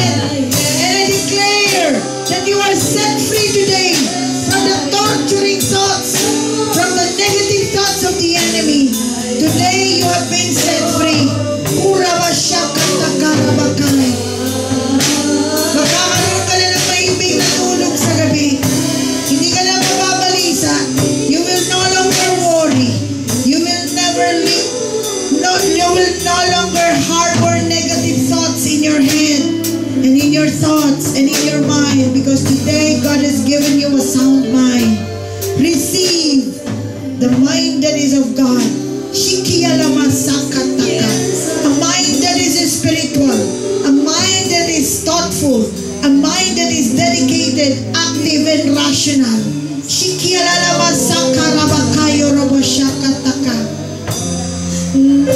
At hindi ka na magdududa. You will no longer worry, because the peace of God is upon you in the name of Jesus. Receive the peace of God. Receive the love of God. God is restoring your dignity. God is restoring your self-worth and self-respect. Jesus loves you no matter what. Ano man ang nangyari, ano man naganap, hindi nagbago ang pag-ibig ng Diyos sa'yo. Ano man ang nangyari at naganap sa buhay mo, tinanggap at tinatanggap ka pa rin ng Diyos. Tanggapin mo ang pag-ibig ng Diyos. Receive the love of God. Receive the peace of God. Receive the restoration of God. Receive the holiness of God. Receive the healing of God in the name of Jesus. Whatever sickness and disease, God wants to set you free. God wants to heal you. Receive your healing in the name of Jesus Christ, the Son of the living God.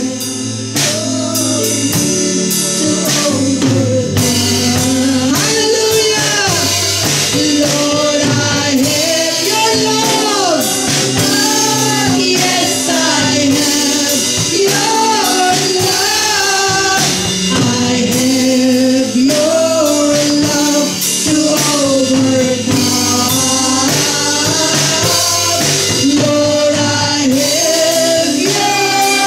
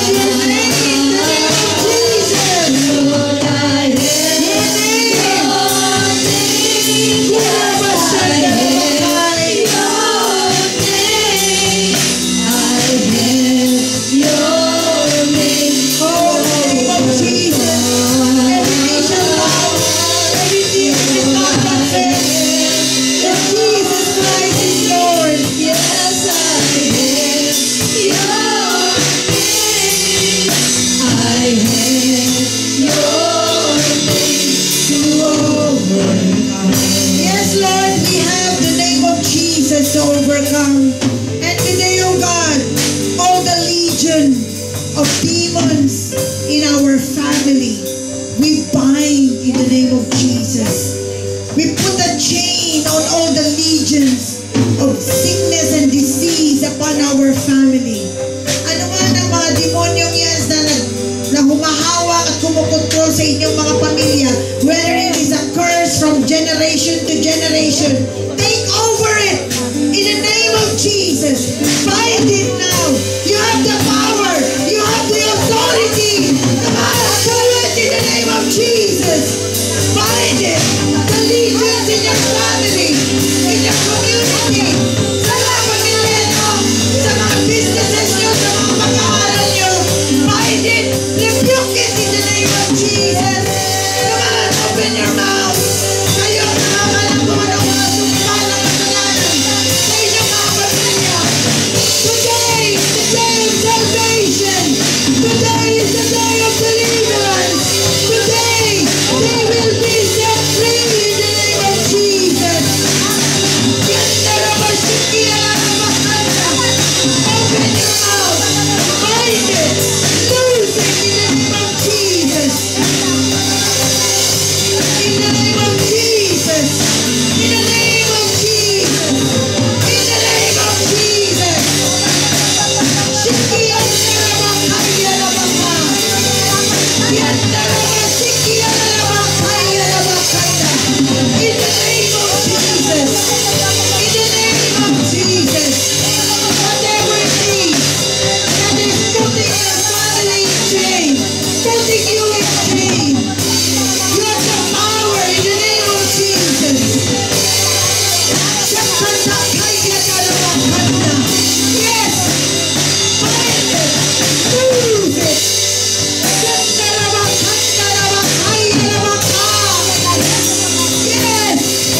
Whatever you bind on earth shall be bound in heaven. Whatever you lose on earth shall be loosed in heaven.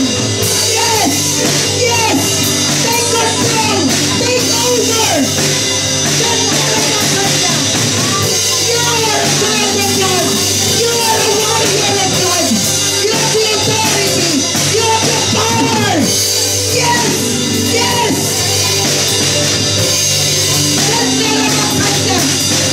Take over. Take control.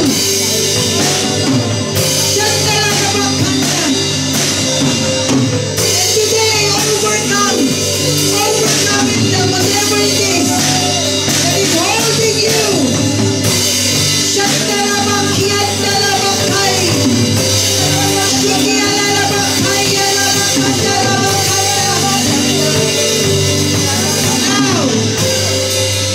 Now, kanina, family ang ating bininding and losing.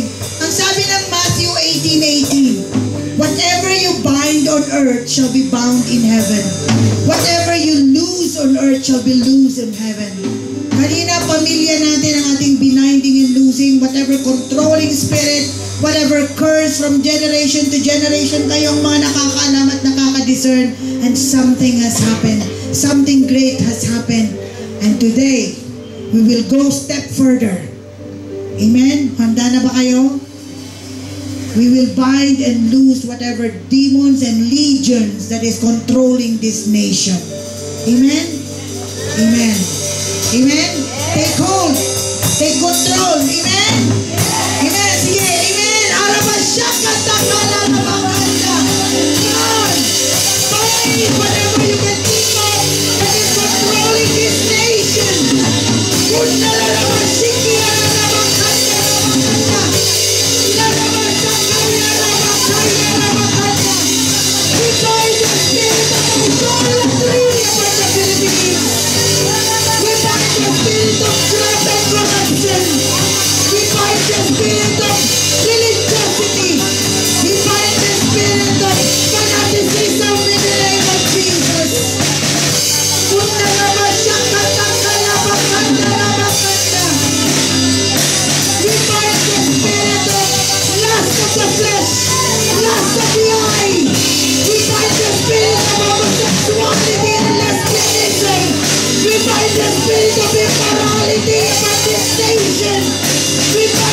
spirit of rebellion over this nation.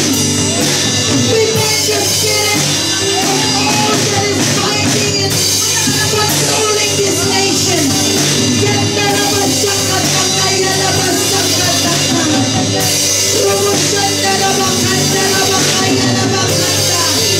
Yes, in the name of Jesus, you take control, you take full charge over this nation. This nation is a kingdom of Jesus. The Philippines is a kingdom of Jesus.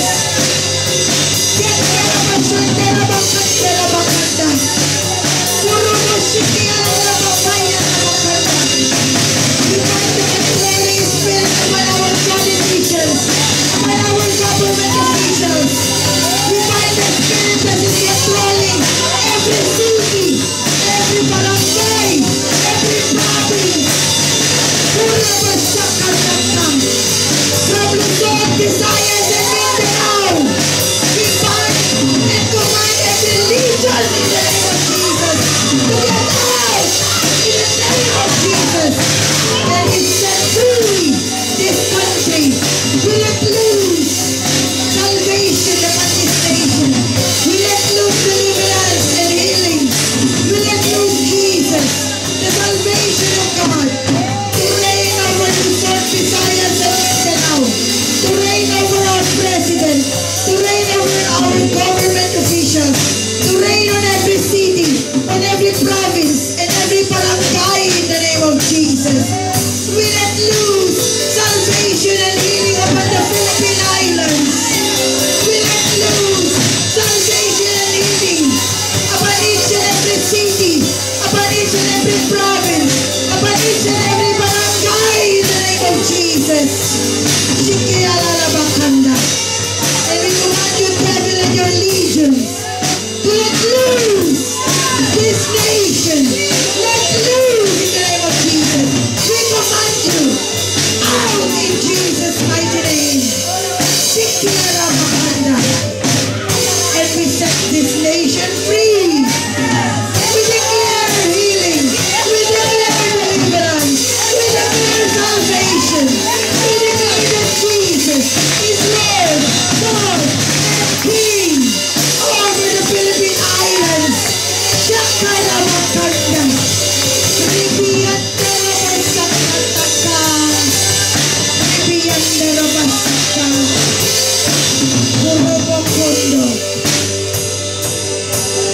And the Lord has said, ask of me, and I will give you the nation as your inheritance. And so today, after our nation, our family, our nation, now we will go out to the world. We will take over. We will take over the world. We will declare that Jesus is Lord over each and every country, each and every nation. That every nation is our possession. Every nation is our inheritance. Come on!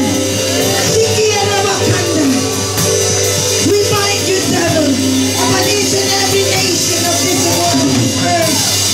We rebuke you. Let loose this country. Let loose this nation.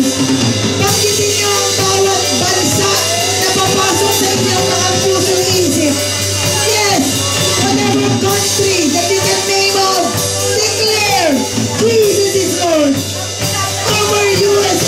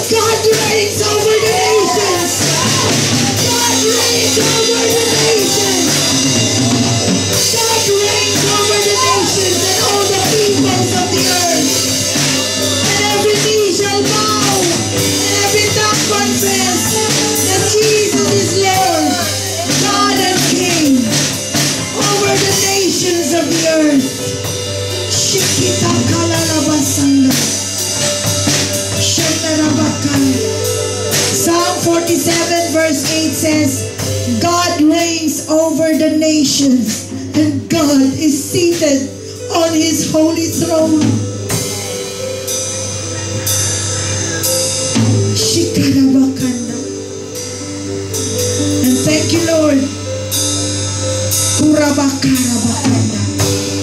No matter what we see and what we hear, no matter what the devil will do and what will say, you are the King and God of all the earth. Shikialalabakanda. We declare Psalm 47 verse 8. God reigns over the nation, and He is seated on His holy throne. Shikialabakanda. Shandarabakanda. Maraming salamat po, Diyos, sapagkat alam po namin na may nangyari. Something good, something great has happened in the spiritual realm, in the heavenly realm, and in the physical realm. You have done something great upon this nation, O Lord, and we will see it with our own eyes. Kialalabakanda, that you have taken over this country. You have taken over this nation. No politician, no government official shall prevail, because it is God who reigns over this nation. It is God's will that will prevail over this nation. It is God's will that will prevail over the Philippine Islands, over our families, over our nation, and over the nations of the earth. Shikiarabakanda.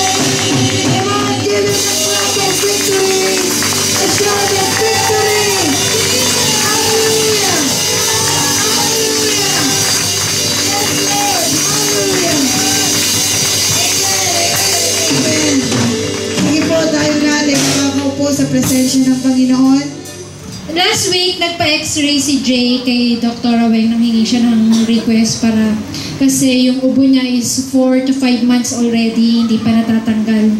So, sabi ko, pagdating natin dito, magpa-x-ray siya. So, yung x-ray result niya is may nakitang mass sa right side ng kanyang lungs.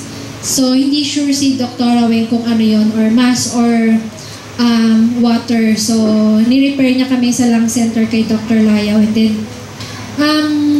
nung nandun na kami, hindi rin sure si Dr. Layaw kung ano yun, kung mass or water. Tapos, tinanong siya kung ilang buwan na yung ubo niya, matagal na raw. Tapos, pag umubo siya, grabe. Yung parang, parang hindi natitigil. And then, after nyon, second kami ng CT scan. Pagkatapos ng x-ray, CT scan. Tapos, ini-schedule kami ng CT scan kinabukasan. Tapos, Tuesday yung nagpa-check up kami, then Wednesday, CT scan. So, sabi ko, tatawagan ko si Pastor para ipag-pray tayo. Or si Mama Ging. Si Mama Ging po, busy po siya. Kaya, Wednesday morning, 8 a.m., tinext ko si Pastor. Sabi ko, Pastor, gising na po ba kayo? Pwede po magpa-pray. Tapos hindi ko akalain na tatawag siya agad-agad. Tapos sabi ko sa kasi po, Pastor, nakita sa x-ray ni Jay na may mass po siya or water, hindi po sure si Dr. Layo. So ngayon, magpapa-CT scan, pwede po magpa-pray. So pinag-pray naman po ni Pastor si Jay. Pero Tagalog po. Naka-speaker, hindi maintindihan ni Jay. Pero okay lang po yun. Hawak ko yung kamay ni Jay habang si Pastor nagpe-pray. In-speaker ko po.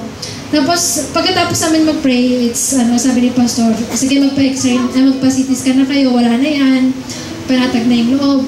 Tapos, ayun, yung nagpa-CT scan na kami, and then kinabukasan, siguro Friday na namin kinuha. Gusto nyo daw, yung pagkakuha na namin, thank God ako kasi walang mass, tsaka walang water.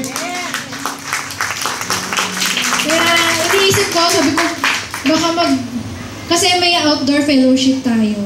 Ayoko magbantay sa ospital kasi tinanong namin kay sa doktor, kung paano po pag may water, tatanggalin natin yan. Gusto mo ba magpa-admit? Sabi ganon. Tapos hindi namin po sinagot muna yung question na yun. Tapos kapag mass naman po, ano pong gagawin? Iba-biopsy kung cancerous. So, walang water, walang mask, kaya laki ng pasasalamat ko kay Lord kasi hindi kami mag-i-spend ng mahabang oras sa ospital. Kaya ayun, sabi ko po sa kanya mag-love offering siya sa lingkod ng Diyos. And kasi, hindi man po kabayaran ng prayer yon. Yung love offering na yon is, yung thank you, mahalaga din yun. Pero yung love offering is, part ng trabaho ng lingkod ng Diyos ang ipag-pray tayo. Pero sabi ko sa kanya, full-time sila, wala silang trabaho. Kumbaga, yun ay parang pasasalamat natin. Doon may ipapakita yung pasasalamat natin sa mga lingkod ng Diyos. Instead na mag-thank you tayo, mabuti yun. Pero kailangan po nila yung suporta din po natin para ipagpatuloy po nila yung kanilang mga working trabaho nila.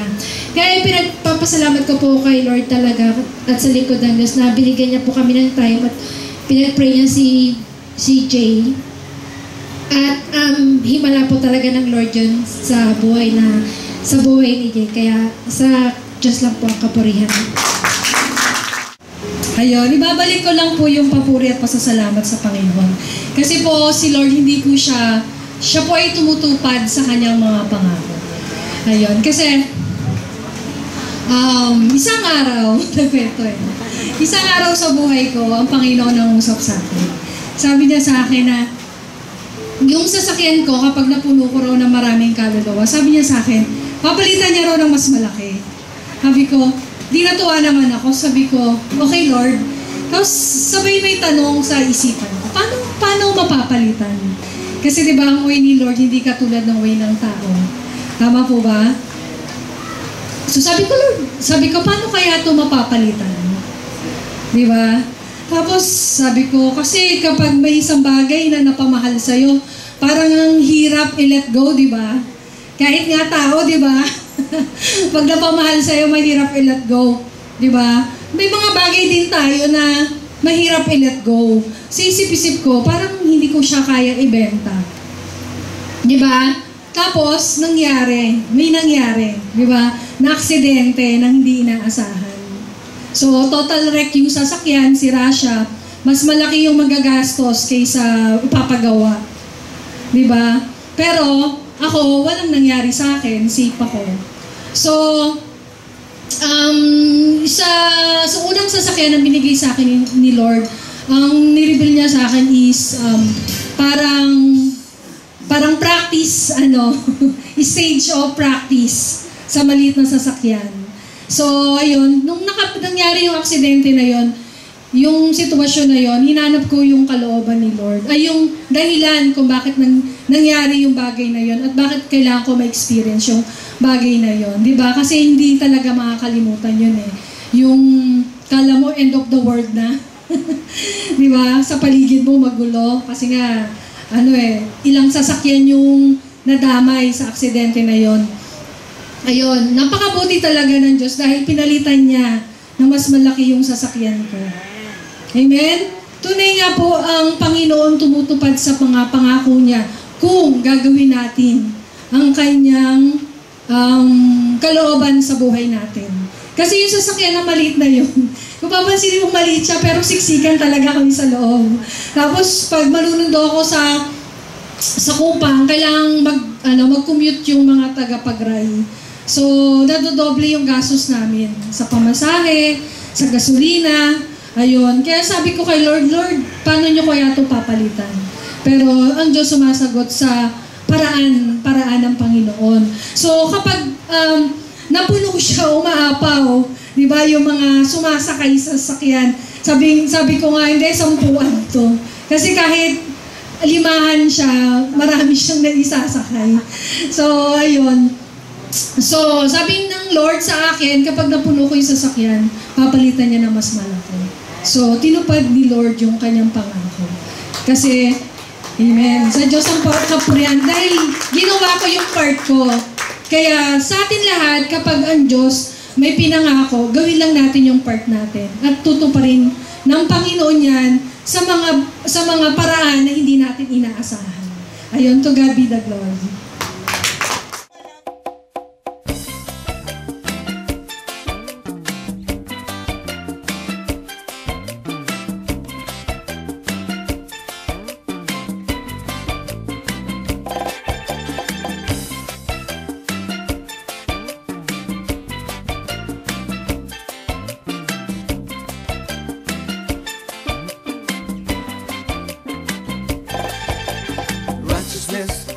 Peace, joy in the Holy Ghost. Righteousness, peace, and joy in the Holy Ghost. That's the kingdom of God. Everybody sing righteousness, peace, joy in the Holy Ghost. Righteousness, peace, and joy in the Holy Ghost. That's the kingdom of God. Don't you wanna be a part of the kingdom? Don't you wanna be a part of the kingdom? Don't you wanna be a part of the kingdom?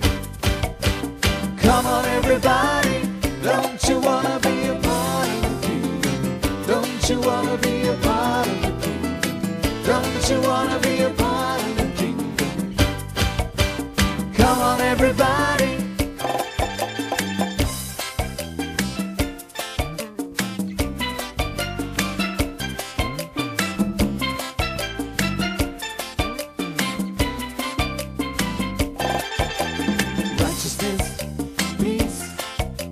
Joy in the Holy Ghost.